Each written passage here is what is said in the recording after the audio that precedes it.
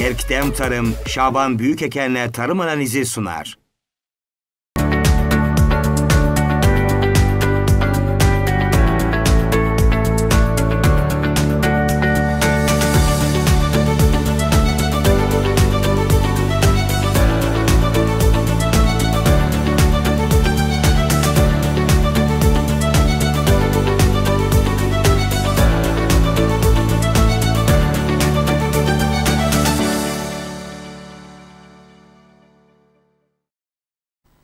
Evet, TV42 izleyicileri, herkese, bütün izleyenlere iyi akşamlar diliyoruz.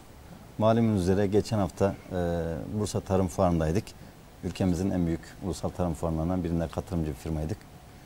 Ve bu hafta itibariyle yine programımızda çok kıymetli bir konumuz olacak. Bugün konumuz Ege'den, ülkemizin başarılı Ziraat Odası Başkanlarından, işin ehli, çalışkan, bölgesine büyük katma değer katan Cem Yalvaç Başkanım olacak. Tabii programa başlamadan önce yine bizleri izleyen, fuar vesilesiyle tanıştığımız ülkemizin dört bir yandan tüm izleyicilerimize, çiftçi kardeşlerimize iyi akşamlar diliyoruz. Ekim'in ayı, tohumun toprakla buluştuğu ayda, tohumu toprakla buluşturan emektar tüm çiftçi kardeşlerimize yine bereketli bir yıl diliyoruz ve programımıza başlamak istiyorum. Evet, bugün kıymetli konumuz Ege'den Manisa Salihli Ziraat Odası Başkanı, kıymetli abim Ziraat Odası Başkanı Cem Yalvaç Başkanım konuk olacak. Ve özellikle Salihli tarımını konuşacağız, kuru üzümü konuşacağız. Göl Marmara'nın su seviyesinin düşüşünü konuşacağız. Ülkemizdeki su konusunu, süt problemini, süt fiyatlarındaki son gelişmeleri konuşacağız. Ve konumuza dönmek istiyorum.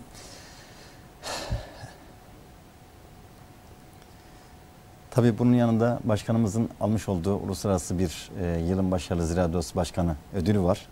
Bununla da ilgili başkanımızla konuşacağız. Kendisi zaten Manisa'da, Salihli'de özellikle yoğun bir çalışma programı var. Başkanım merhabalar, hoş geldiniz. Merhabalar, iyi akşamlar. Salihli'ye selamlar, iyi akşamlar diliyorum. Selamlar, saygılar bizden. Bize Konya'ya çok selamlar, saygılar sorarız. Teşekkürler. Nasılsınız başkanım? Teşekkür ederim Şaban kardeşim. Sen nasılsın inşallah? Teşekkürler. Bizler deyiz. Salihli'de, Manisa'da havalar nasıl? Ege'de? Vallahi her gün yağmur bekliyoruz. Yağmur. Müthiş bir yağmura ihtiyacımız var. İnşallah cumartesi pazar görüküyor biraz. %40, %50, %60 gibi görüküyor. Evet. Zeytinlere başlayacağız. Trille, sofralık zeytinlere başlayacağız. O yüzden müthiş bir şekilde yağmura ihtiyacımız var. Bu şekilde gidiyoruz. Başkanım, kuru üzüme, zeytine, Göl Marmara'ya, süt fiyatlarına gireceğiz ama öncelikle yılın başarılı girişimcilik projeye ödülünü aldınız Ziraat Odası Başkanı olarak. Biraz oradan başlayalım, evet, konuya. Buyurun. Öncelikle şunu söyleyeyim. Bu ödül önce sahilimize, çiftçimize, sonra Manisa Ovamıza ve Türkiye'ye hayırlısı olsun. Aslan Yapım Medya Kuruluşu Uluslararası Girişimcilik ve Proje Ödülleri kapsamında 800 yakın Ziraat Odası var Türkiye'de. İşlerinde bizi birini seçtiler. Yaptığımız çalışmalar, üretimin yanında olmamız, gece gündüz onlar için çalışmamız, her türlü sorunda, süt sorununda, pamuk sorununda, çiftçi sorununda, hangi sorun olsun, gecemiz gündüze kadar çalıştığımız için değerlendirmelerde biz bu konuda Türkiye'de en başarılı, en çalışkan Ziraat Odası Başkanı ödülünü aldık. Mutluyuz, gururluyuz.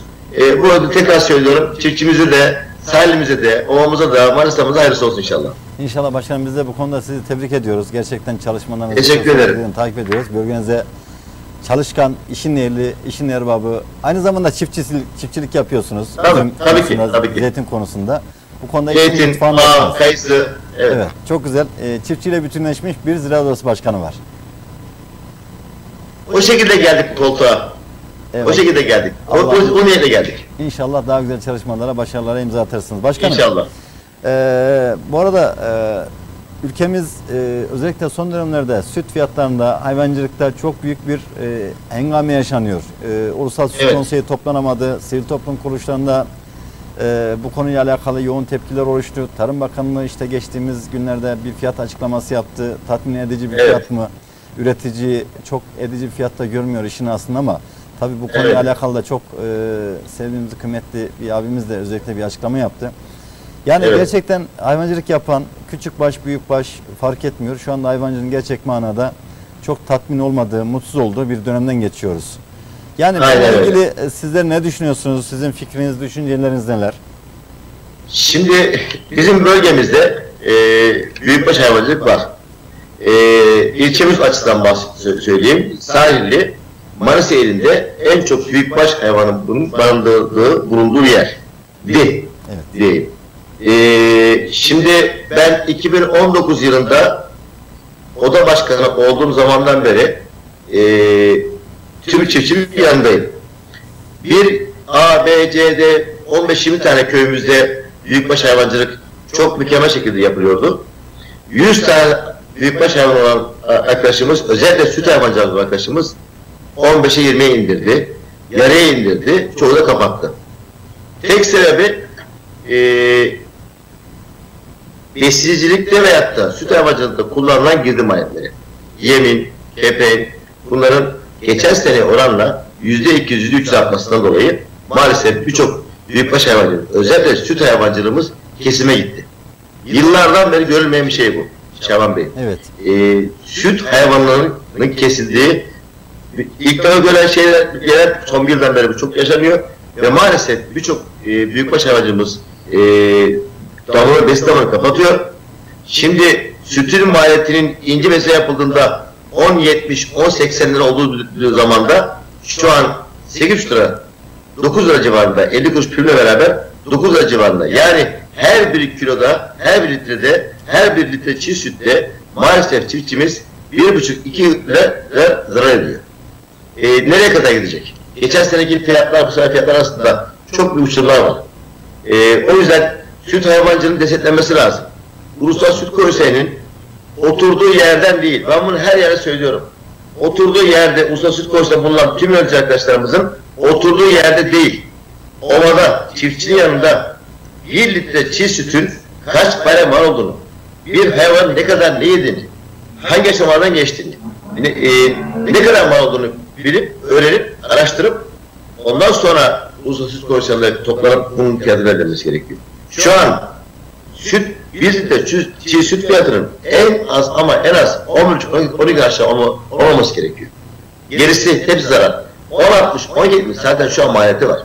Ben çiftçilerin içindeyim. Ben çiftçilerle beraberim. Görüyorum, araştırıyorum. Birim fiyatlarını döküyoruz. 1 litre çiğ süt ne kadar bedelde söyle sahip büyükbaş hayvanın yediğini karşılıyor. Onlara bakıp araştırıyoruz. O yüzden maalesef 11,5-12 lira aşağı fiyat çiğ süt üreticisi olan, besi yapan tüm çiftçimizi maalesef belini büküyor. Başkanım bu konuyu özellikle 2 yıl önce bir yemekte hatırlarsanız Salih'de bir yemekte konuşmuştuk. Bahsetmiştiniz 5500 çiftlik var ve 1500'ü ortalama 2000 civarında kapandı bunlar girdi maliyetlerinden dolayı. Ki 2 yıl geçti. Onun üzerine aslında hiçbir şey konamadı. Bu durum daha vahim bir hal aldı şu anda, doğru mu? Tabii ki. Mesela bizim burada Mersin'de bir mahallemiz var. Mersin'de mahallemizin 4'te 3'ü bu işi yapıyor. 4'te 3'ü. Paşaçı diye bir yer var. Hemen hemen 40'a 50, 60, 70 yakın büyük çiftçimiz, orada üreticimiz 100'er, 200'er, 300'er hayvanla bu iş yapıyordu. Bakıyoruz şimdi kamyoncular dönmüş, bırakmış. Zeytinciler dönmüş, bırakmış. Meyveciler dönmüş. Nereye kadar gidecek bu? Süt hayvanının kesildiği bir noktada gelirsek maalesef ilerisi bu işin kötü. Devletimizin, Tarım Bakanlığımızın, Sayın Cumhurbaşkanımızın bu konuya çok acil şekilde el atıp da süt çiftçisinin muhakkak desteklenmesi gerekiyor. Eğer arz talep meselesi sorun var ise de devlet prim vererek süt primini 50 kuruş değil de 2 lira 3 lira arttırarak bunu karşılaması gerekiyor. Başkanım burada özellikle tarladan çıkan sapın, yoncanın, kuru yemin, işte mısırın, kesif yemin, fleksinin maliyetlerinin, tarladan çıkış maliyetlerinin, üretim maliyetlerinin bir hesaplanıp yani Tarım Bakanı'nın bu konuya direkt müdahil olup özellikle girdi maliyetlerinin üreticiye, özellikle hayvansal yani çiftlik üretimlerine gidiş noktasındaki bir fiyat takibatı yapılması gerekmiyor mu aslında? Evet, aynen. Bu Şaban Bey, bu her şeyde böyle bu. Evet. Sütte de böyle, kurucuda da böyle, zeytinde de böyle, hangi konu olursa olsun bu konuda planlamasını, fiyatını, Toprak Masa Ofisi gibi birçok devletimizin kurumlarının sağlı olması gerekiyor. Atıyorum, 1 kilo kuru üzümün net fiyatını kaça mal oluyor? Çiğ sütün kaça mal oluyor?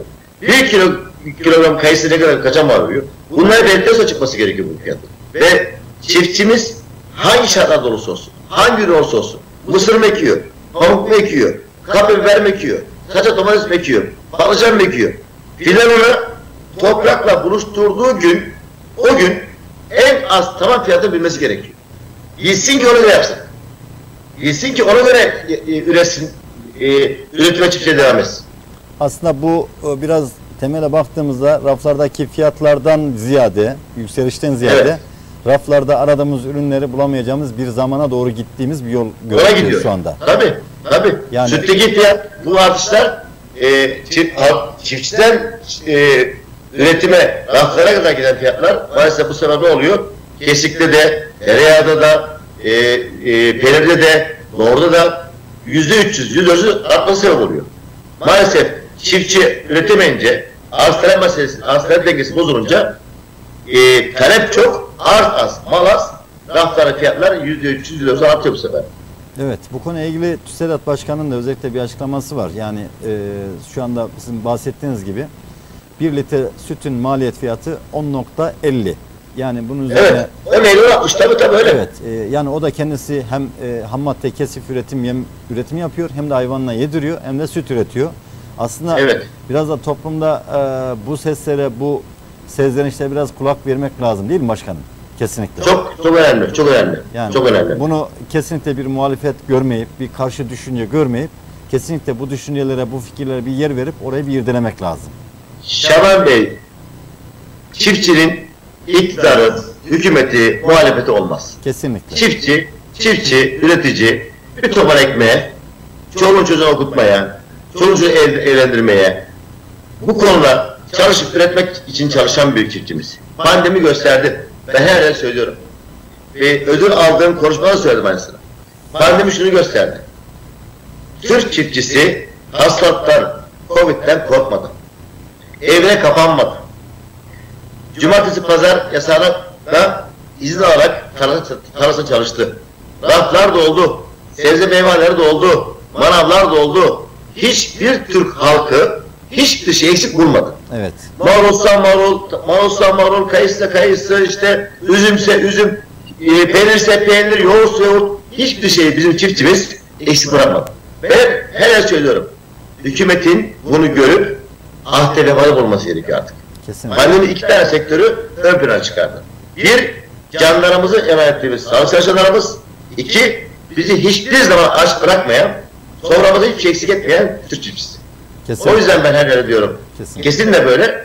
Hükümetimiz de bizim çiftçimizin bu ahde vefasını, korkusuzca çalışmasını, kanadan eksik olmadığını, canla başla çalışarak halkı doyurduğunu görmeli ve hangi konuda olsa olsun, ister süt hayvancılığı, ister üzüm, ister zeytin, ister pamuk, hangi konuda olsa olsun bir dahaki döneme daha şekle, arzuyla, istekle tarlasına gitmesi için çiftçimizin primler desteklenmesi gerekiyor.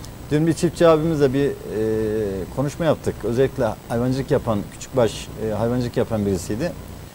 Özellikle fiyatların düştüğünde artık alıcı bulamıyoruz yani. Alıcı bulsak zararını artık satmaya aldık. Çünkü kışı gibi aynen öyle.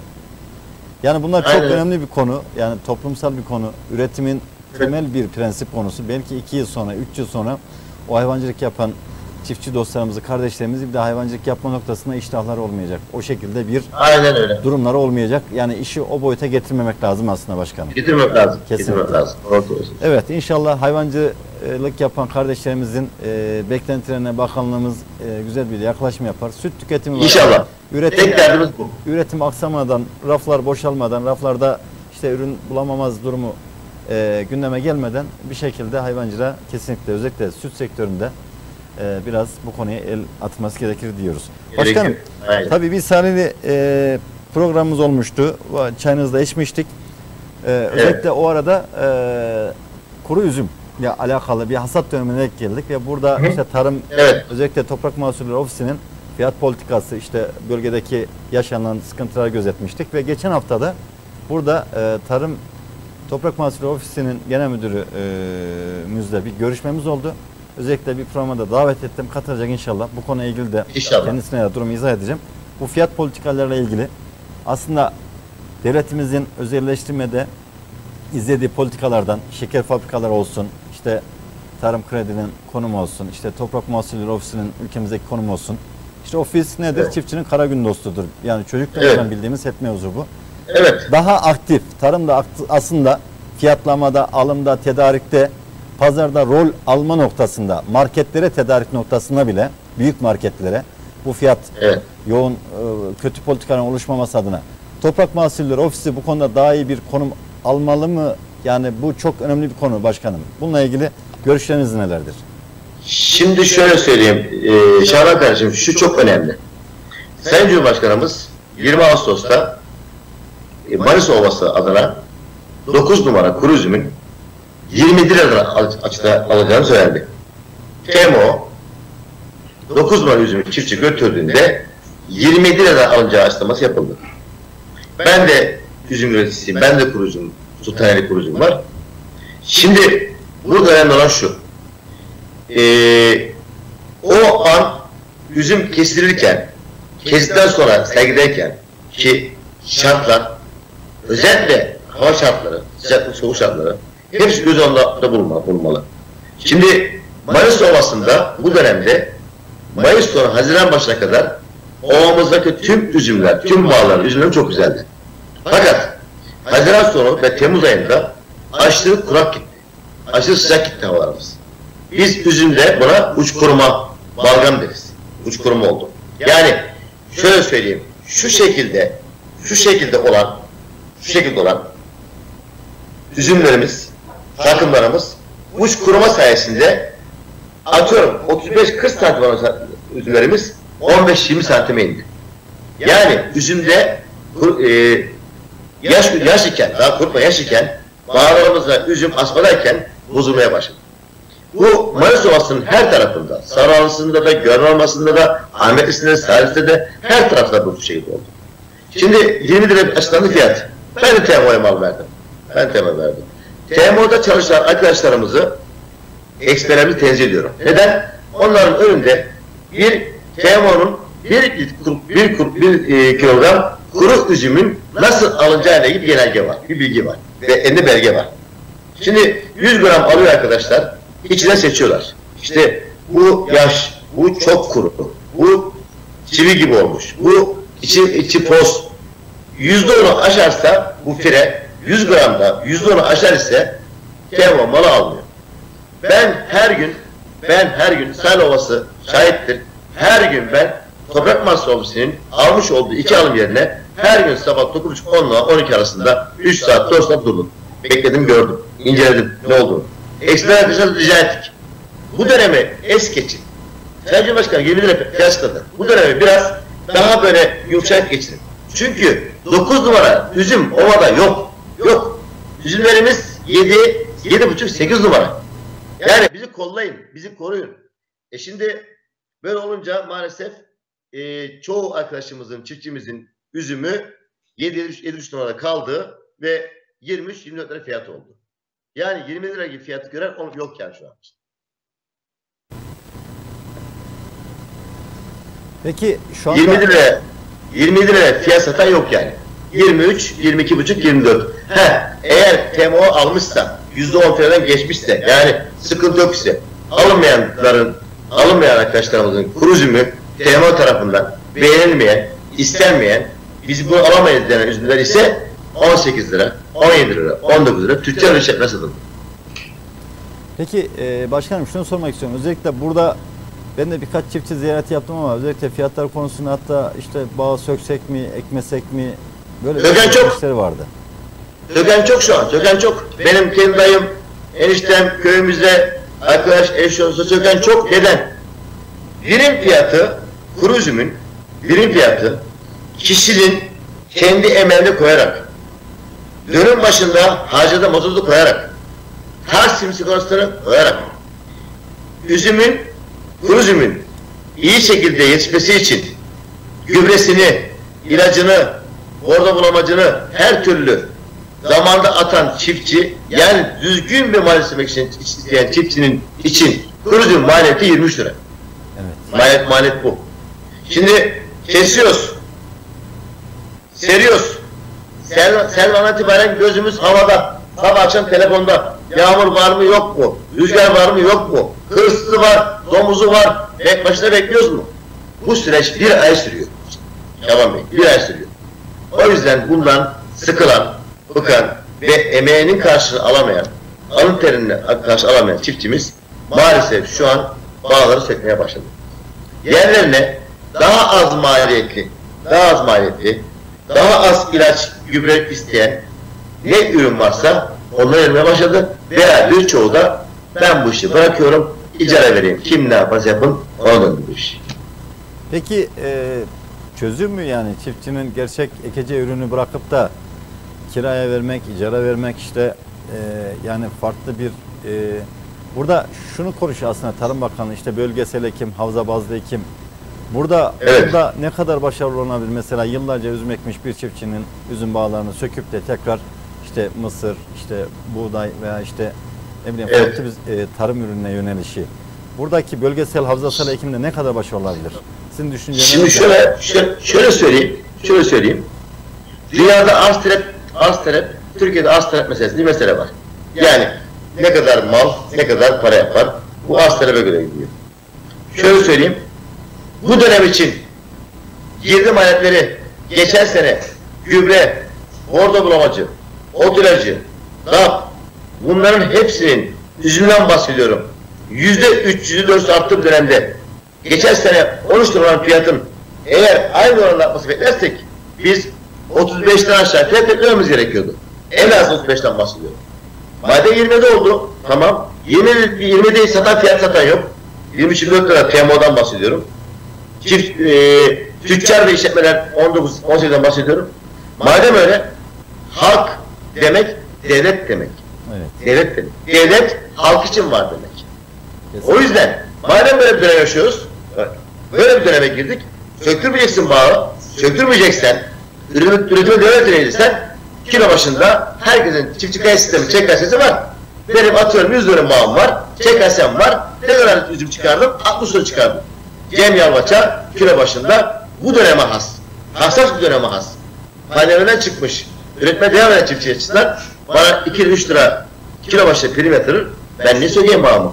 Evet. Şunu derim. Benim devletim eğer arz talep meselesi bile olsa üzümlerin iyi şekilde gelişmemesi, yani uçkurum olması, sıcak olması, kuraklı olması olduğunda devletin benim yanımda. Ben bu konuda 2-3 lira bana prim veriyorsa ben buna devam edeyim. Aynı şekilde sütçü de böyle. Ben madem zor durumdayım, süt hayvanı kesmeye gidiyorum. Hayır arkadaşım kesme. Sen yapacaksın devam et.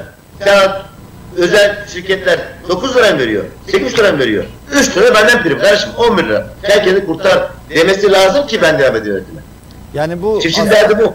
Yani kalıcı olmaması şartıyla yani bu dönem sıkıntılı tabii. Sıkıntılı o dönem ortak atlatma mevzusu. Tabii aynen. Peki şimdi ben yanlış anlamayın. Şaban Bey çok önemli bir şey konuya geleceğim. Sosyal bir konu bu. Köylerde genç kalmadı, genç. Evet. Genç çok. Adamın 50 dönüm zeytini veya 50 dönüm bağı veya 100 dönüm boş yeri var. Bir oğlu var, güvenlik sertifikası almış, asgari ücretle çalışıyor bir yerde.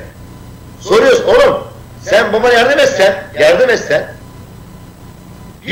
biraz da katkıda bulursan, atıyorum üzüm ve bağdan bahsediyorum. Tekrarda 5 kilo kuru üzüm alacağına, babana bir hareket etsen, koşsan, çalışsan 700 kilo alacaksın. Senin bir yılda aldığın parayı 2 ayda alıp geçten yüzünden diyoruz. Önümü göremiyorum, başkanım önümü göremiyorum diyor. Önümü göremiyorum diyor.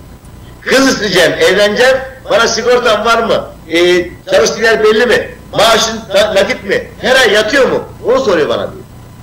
Evet. Çiftçilerimize gezdiğimiz yerlerde hep konuşuyoruz. İnanın köylerimizin %19'da 55-60 yaş aşağı insan kalmadı. Kalmadı. Başkanım, işin bir de ilginç boyutu var. Hani siz de zaman zaman karşılaşırsınız. Ziraat Fakültesini bitiren gençlerin farklı alanlarda, farklı sektörlerde çalışıyor olması. Maalesef. Soruyoruz maalesef. ki, yani neden ziraat mühendisi yapmıyorsun? İş bulamıyoruz konusuyla karşı karşıya geliyoruz. Evet. Ve tarımın Evet. bu kadar kıymetli ve tarımın konuşulduğu, tarımın yapıldığı bir ülkede. Evet. Yani bu da İlkokuldan beri önemli bir şey var. İlkokuldan beri ilk öğretmenlerimizden bizi sona kadar bize öğretilen bir tarımla ilgili, Türk tarımıyla ilgili bir klişeleşmiş bir cümle var. Çok önemli. Türkiye dünyada kendi kendine yetebilen 7 ülkeden bir tanesi. 7 ülkeden bir tanesi. Biz hep bunu öğrendik. Hep bunu büyüdük biz. Ayçiçek yağı, bilmem ne, Ukrayna'dan o gelsin, Rusya'dan bu gelsin, Avrupa'dan şu gelsin. Şimdi bakıyoruz, maalesef ithal. şimdi Sen Türk çiftçisine direktman desteği, mazot desteğini, gül desteğini zamanında o dönem münasır eksik olan bir konuda ver desteğini. Türk çiftçisi, ben inanıyorum ki dünyada her şeyin en güzelini, en kralını yetiştirir. Biz çiftçileri de seviyoruz biz. kesinlikle. Ama maalesef seneye diye o şekilde gidiyoruz. Çiftçinin karnını yarılmışlar, 40 tane yıl çıkmış başkanım. Aynen öyle. Başkanım, Aynen öyle. Tabii üzüm sizin için aslında, sizin değil, ülkemiz için, dünya için önemli Çok bir önemli. ürünü. Ve Tabii. özel butik yetiştiren bir ürün. Mevsime uygun olması lazım, o bölgede yoğunluk olması lazım. Peki Tabii şunu ki. soracağım, yani bir üzüm bağının ortalama randımanla meyve verişinin yıl süreci olarak ne kadar bir süre zaman alıyor? Şimdi şöyle söyleyeyim. 4 yaşından sonra bağımız düzenimize ekledikten sonra 4 yaşından sonra devamına başlarsınız. Bu 4, 5, 6 yaşlarında döneminde 556 olasınız. 6 yaşından sonra eğer bakımı iyiyse, istenilen her türlü ilacını, gübresini, suyunu zamanında veriyorsanız 7-8 kilo üzüm alırsınız. Bir dekardan bahsediyorum, bir dönemden alırsınız. Tekrar söylüyorum, o da yani geçen seneyle bu zaman arasında %3, %4 arttı. Bakın Şaban Bey, geçen sene ben üzümlerin kuruması için sergiye serdiğimizde, güneşe altına serdiğimizde üzüm kuruması için posada denen maddeyi biz 255-260 lira aldık. Ben bu sene 1300 lira aldım, 1300 liraya. 1300 lira aldım. 1300 lira aldım. Litresi. Evet. 165, 170 lira, 180 lira, bilemedi 200 lira var. Kapı, üreyi, gübreyi ben şu an 700-800 lira yaptım. O yüzden diyorum 13 iken %300 bile desen 30-40 lira yapar. 35 lira dahi olmuş olsa bile bizi kurtarırdı. Bizi bağlam sökülmezdi. Biz üretime devam ederdik. O yüzden maalesef arkadaşlarımız önünü göremediği için, ne olacağını bilemediği için ve hava şartları değişti. Artık 4 mevsim yok. 4 mevsim kalmadı. 2 tane mevsim kaldı artık. Ya ilkbahar, sonbahar bitti. Bunlar olmadığı için, önünü göremediği için maalesef bağcımız, kuru üzüm yapan arkadaşlarımız bağları köklüyor. Allah kolaylık versin başkanım. Amin. Cümlemiz. Başkanım, gelelim özellikle zeytin hasadına başlayacaksınız ve bölgeniz iyi bir zeytinci yetiştiren bir bölge. İyi, çok iyi hem de. Kalite noktasında Evet. işte Bursa, Evet. Manisa, Salihli, Akhisar, Gemlik, evet. Akhisar. Buralarda durum nasıl? Zeytin fiyatları nasıl? Şu andaki maliyetler? Şöyle söyleyeyim. Biz 118.500, 120.000 dekar civarında en çok Sultaneli kuru üzümüne sahibiz. İkinci ürünümüz zeytin. 85.000, 90.000 dekar zeytin tarlasına sahibiz. Trilli cinsi, özellikle sofralık trilli cinsi olan zeytinimiz var. Şu an hasadımız başladı. Hemen 2-3 günden beri başladı. Sorunumuz şu. Şimdi fiyatların işte duble dediğimiz 30 lira. Elekte bir numara düşen 25-26 lira. 2 numara düşen 20-22 lira gibi rakamlar var. Fakat şu var. Sıkıntımız şu. Bende zeytin var. 8.000 ağaç var bende de. Şimdi sıkıntımız hava şartlarımız kuraklık gittiği için, yağmur yağmadığı için maalesef duble dediğimiz, bir numaramız maalesef zeytin şu an olumlu çok az var. Yani ele vurduğumuzda zeytini daha çok 2, 3 ve 4 numara düşüyor. Bunların fiyatları da 18, 19, 20'lerde kalıyor. Hani biz duble dediğimiz, mesela örnek vereyim, evvel sene ben bir 60 kasa götürdüğümde toptancıya 60 kasanın 24-25 tane kasası duble çıkıyordu. 10 kasası 1 numara çıkıyordu, gerisi 200 çıkıyordu. Şimdi tam tersi oldu. 60 kasanın 1-1,5 kasası duble, gerisi 2-3-4 düşüyor. Yağmur yağmadığı için, bırak gittiği için zeytin kendini toplayamadı, iyileşemedi, büyüyemedi, içi boş kaldı. Allah'ın işte cumartesi yağış görüküyor, cumartesi biraz yağış görüküyor. İnşallah doğamız o. Yani cumartesi pazar bir yağış yağar da bir nebze olsun. 4 numara 3 numara 2 numara 1 düştük ki 3'er 4'er lira kilo başında fayda alalım. Amacımız bu. İnşallah başkanım orada da yani gerçekten çiftçi dostlarımız emeğini, alın terinin karşılığını görür. Yani evet, inşallah. Ülkemiz için, yani ülkemizin içinde ovalar için, Konya Ovası içinde, Salihli Ovası içinde. Hiç fark etmez. Tabii. Çukurova hepimiz ovası. Su önemli bir konu.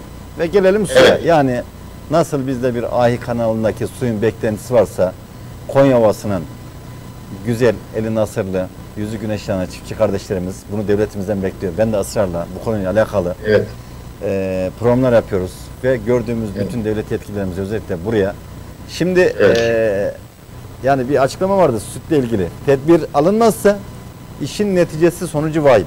Yani tedbir imkan varken alınmalı başkanım. Yani her türlü projede, özellikle tarıma dayalı projelerde. Çünkü şu anda üretim yapıyoruz ve üretimde, tarımsal üretimdeki en önemli noktamız su. Olmazsa zaten üretimin verimi ona göre. Sizin bölgenizde nasıl, suyla alakalı gelişmeler, durum nasıl? Yağıştan ziyade yeraltı suları, yerüstü suları, buradaki gelişmelerden biraz bahsedin. Hemen bahsedeyim. Şimdi Demirköprü barajımız bizim barajın olduğu yerden Menemene Ovası'na kadar denize dökülen Gediz Çayı'na kadar bahsediyorum. 1.200.000 dekar yer sürüyor. Hem elektrik üretiyor hem 1.200.000 dekar yer sürüyor. Şimdi benim çocukluğum, benim gençliğim o barajda geçti. Benim doğduğum, büyüdüğüm köy o baraja 3 kilometre olan bir yer. Şimdi Şaban Bey, benim gençliğimde yüzmek için suya atladığımız yerden ben şu an 60 adım daha aşağı iniyorum, ancak suya ulaşabiliyorum. Düşünün, ben lisedeyken, yaşım 16-17 iken suya yüzmek için atladığım yerden 65-70 adım daha aşağı iniyorum, ancak daha suya ulaşabiliyorum. Müthiş bir şekilde ve kuraklık var. Terik çanları çalıyor, balıkçılık bitmek üzere ve suda çok büyük sorun yaşıyoruz. Onun sayesinde etrafındaki bütün köylerde maalesef sularımız çekildi. Biraz sularımız çekildi. Onu sıkıntı yaşıyoruz. Buna bir tane de Görmamala Gölümüz 2020 yılında zaten benim bu ödül almamda en çok onun katkısı oldu. Ben çünkü 2020 yılından beri bu gölün 60 santim, 40 santim, 30 santim hiç su kalmadığı döneme kadar 2 yıldan uğraşıyorum bu göl için. Bu göle dökülmesi gereken Bozdağlar, kar sularının, tertemiz buz gibi kar sularının Ahmet'le götürülen bu göle bastırarak kurulmasıyla ilgili çok çalışma yaptım bu konuyla ilgili. Hatta İş Bankası Genel Müdürlüğü'nün hazırlamış olduğu 20 Ekim'de su çalıştayında burada konuşmalarla katılacağım bu programa. Maalesef olmadı. 95.500 dekarlık içinde 400-500 tane çeşit Mayas'tan sonra en fazla kuş cennetinin olan, en fazla kuş çeşidinin olduğu gölümüz, 200-300 tane balıkçı ailemiz, hepsi şu an bitti. 95.500 dekar gölümüzün tamamı kurudu. 65-70.000 dekarı da kimler tarafından, kim oldu benim insan tarafından ekilip dikiliyor şu an. Şu an göl kurudu. Yani ne balıkçılık kaldı, ne orada güzelim kuş çeşitleri kaldı. Tamamen bitik şekilde toprak haline geldi. Başkanım, peki sizde yani netice var mı, çözüm var mı bu işe, yani göl kurudu? Çözüm var. Evet. Tamam mı? Çözüm var. Çözüm çok basit. Çok basit. Çözüm çok basit. Ben 2 yıldan beri, 2,5 yıldan barın bağırıyorum. Bozdağ'da çok kar alan bir yer. Bozdağ'dan bahsediyorum. Evet. Bozdağ'dan bu Ahmetli'deki regülatöre 8-9 tane işte Gümüşçay gibi, Koşundere gibi, Martdere gibi 8-9 tane buz gibi kar suyu geliyor. Bu sular direktman denize giriyor, denize dökülüyor. Ve benim projem değil, ortak paydaş projesi, çalışma, öngörü projesi. Ben hep şunu barın bağırdım. Burada dinamolarla 17 kilometrelik alana ileriye kendilikli kanalımız da var. Buradan suyu basılması. Bu kadar. Su basılması. Bu su basılacak. Çok devlet için çok basit bir rakam bunlar. 5 tane dinamo nedir? Orada o suyun basılması, o gölü tutulması gerekiyor. Şimdi yanlış aramayın. Biz sabah akşam belki odamızın kurumsal sosyal meseleden bakıldığında ben 15-20 tane bu konuyla ilgili emeç verdim. O kar sularını olacak videolar çektim. Barın bağırdım. Gölü kurtaralım diye. Şimdi maalesef işte kuruldu gitti. Yeraltı sularımız çekildi. O köyün, o barajın göl etrafında bulunan 8-9 tane o göle kıyısı olan yerlerdeki meyve sebzelerimiz eski kalitesi bitti. O da bitti. Örnek görüyorum. Tekenoğlu mahallesinde göle sıfır olan yerde üzüm, zeytinimiz 1 numara duble çıkan zeytinimiz şu an yağlı çıkıyor. Çünkü su yok. Su basamıyorlar. Yasak. Ve o yüzden de şu an çiftçimiz de o göl etrafındaki buradan sulanan yerlerdeki 8-9 tane 35-40 bin dekara sahip olan köylerimizdeki ürünlerimizdeki kalite çok düştü. Başkanım şöyle özel bir soru olacak. Bu şekilde bir mücadele ediyorsunuz bölgeniz için. Yani hiçbir şekilde siyaset yapmamaksızın. Bu konuya alakalı işinizde yaptığınız işe siyasi olarak bakan oluyor mu? Yani niye bu kadar işte oluyor. Bununla ilgili oluyor. Şimdi bir şey söyleyeyim. Ben hiç bu konuda çekinmem, ürkmem, korkmam, yanlış anlamayın. Cem Bey, ben çalışıyorum. Evet. Sahilimizde 77 tane köyü var. Hangi köyün hangi oranda kim hangi partiye verdi beni hiç ilgilendirmiyor. Hiç ilgilendirmiyor beni. Ben bu koltuğa geldiğimde çalışmalarında başkanı seçiminde şunu söyledim. Koltukta oturmayan sabah 8.30'da odasında olan ve ondan sonra da çiftçi için çalışan uğraşan başkan olacağım. Ve ona hiç tazellemedim vermem de. Beni hiç ilgilendirmiyor. Benim sütçümün AK Partisi, MHP'si, CHP'si, İYİ Partisi beni ilgilendirmez abi ya. O beni ilgilendirmez abi. Evet. Hiçbiri ilgilendirmez hem de. Hiç. O yüzden şimdi adam ne diyor? Ya işte üzüm kesen çiftçiye gitmiş, ne yapmış? Fotoğraf çekilmiş, başka ne yapmış? Ne yapacağım ben? Ben kendim 150-200 lira mal sahibiyim. Benim şoförüm var, benim işçim var, yapıyor. Ben kendi üzümü kesiyorum. Adam üzümü keseceğim ben. Evet. Adam üzümü kesmeye gideceğim oraya. Ben neye gidiyorum?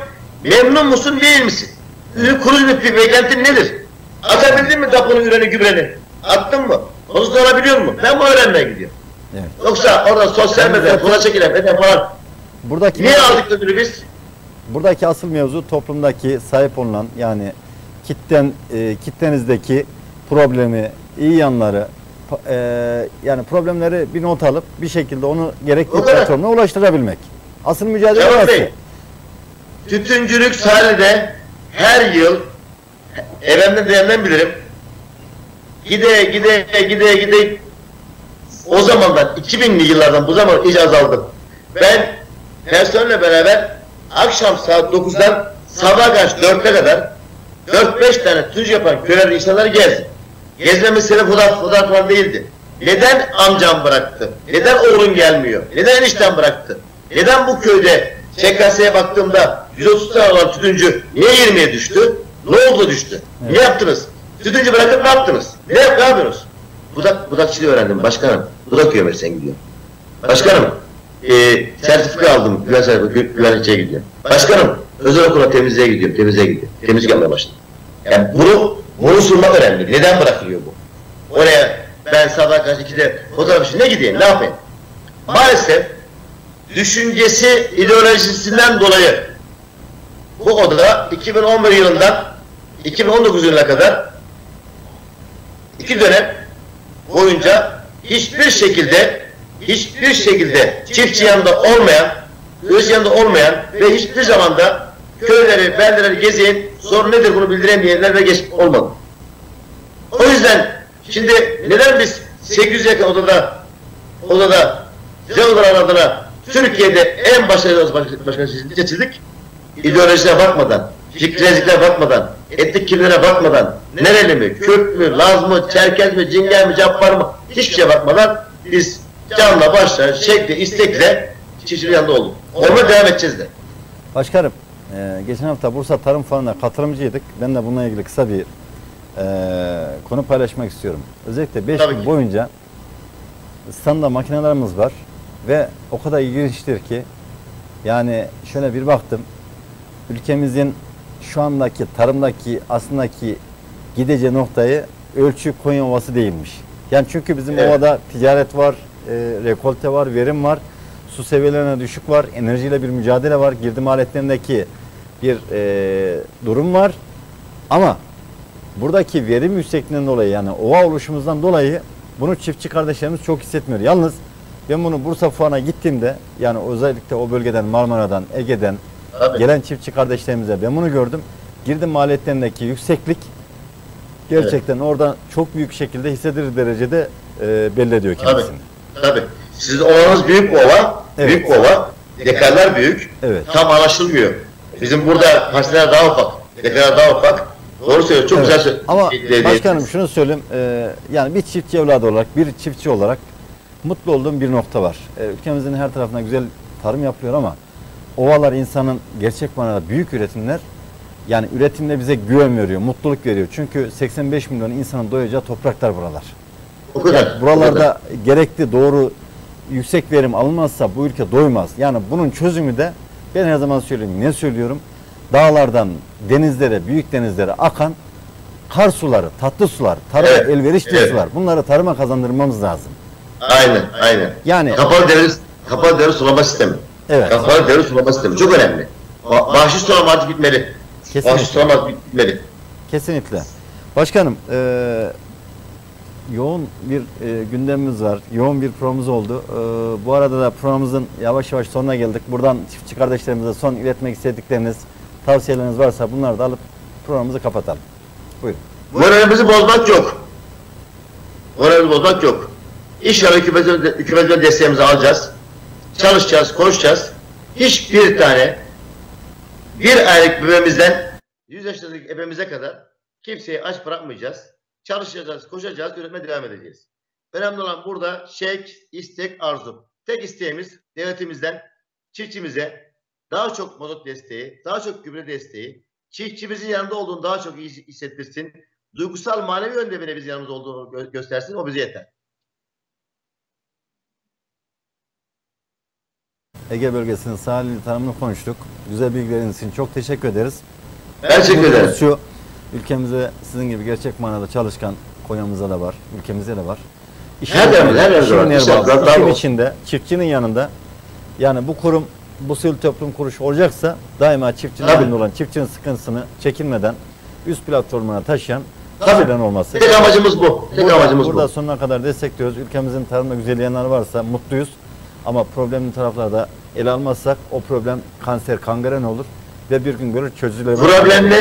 Problemleri not alacağız, bakacağız, araştıracağız ki üst tarafta Tarım Bakanımıza, Sayın Cumhurbaşkanımıza, üst hükümetimize net bildireceğiz ki çözelim. Amacımız bu. Evet, kesinlikle. Başkanım, Salihli'ye, Ege'ye, Manisa'ya çok selamlar. Görüşmek üzere. Bizden de Konya'ya çok selamlar, saygılar. Bol bereketli bir yıl diliyoruz. Bol bereketli bir zeytin hasadı diliyoruz. Tekrar görüşmek üzere inşallah. İyi akşamlar. Geldiğimizde bir odun köftemizi yiyelim beraber.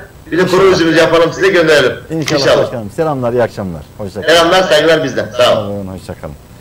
Biz de buradan programımıza son verirken Küçükaşlama köyümüzden, Küçükaşlama köyü muhtarı Vahap Polat kardeşimiz mesaj yollamış. Çok teşekkür ediyoruz izleyicimizden. Ve Akif Yurt kardeşimiz Akşehir'den mesajı var. Ona da çok teşekkür ediyoruz. Bizleri izleyen tüm çiftçi kardeşlerimize yurdumuzun dört bir yanında eli nasırlı, yüzü güneş yanığı, bu ülkenin emektarı, çiftçi kardeşlerimize bol, bereketli bir yıl diliyoruz. İnşallah tarım alanlarımız, tarımımız susuz kalmaz. Su varsa zaten üretim var, tarım var. Emek karşılığını buluyor. Biz de buradan yine yetkililerimize seslenmek istiyoruz. Konya Ovamızın Ahi kanalımız, Hotamış Havzası su projesi, lütfen oraya inşallah en kısa zamanda suyumuzu istiyoruz diyoruz. Ve buradan güzel bir akşam diliyoruz. Bir dahaki programda görüşmek üzere.